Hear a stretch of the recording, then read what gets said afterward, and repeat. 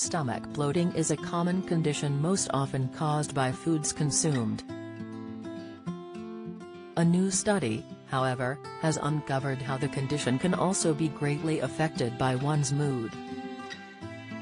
It's not clear how stress, anxiety, and irritable bowel syndrome (IBS) are related, or which one comes first, but studies show they can all be linked.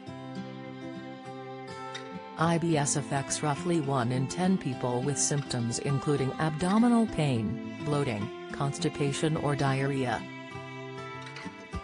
The condition is said to have strong links to the mental condition, anxiety. A new study published in the journal Nature Genetics found that genes may be the root cause linking all conditions. The study looked at more than 50,000 participants suffering with IBS and compared their DNA to reach the conclusion regarding the poorly understood gut disorder.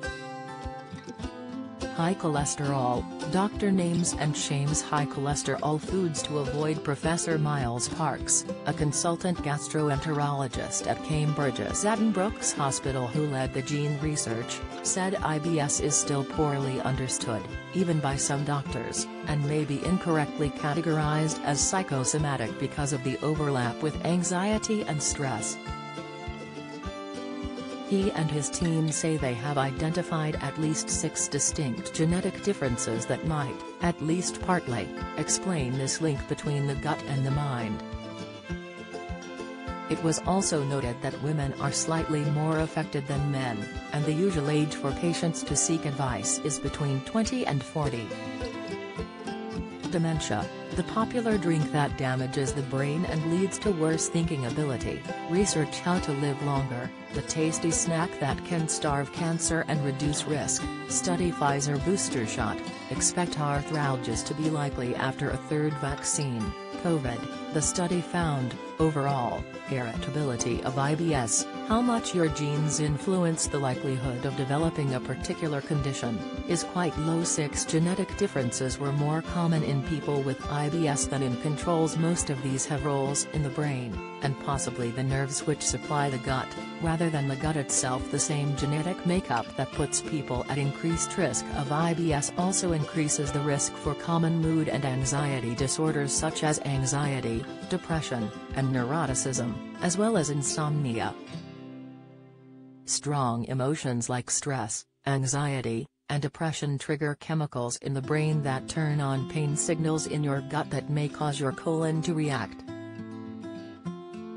Although psychological problems like anxiety don't cause the digestive disorder, people with IBS may be more sensitive to emotional troubles. That doesn't mean anxiety causes IBS symptoms or vice versa, added Professor Parks.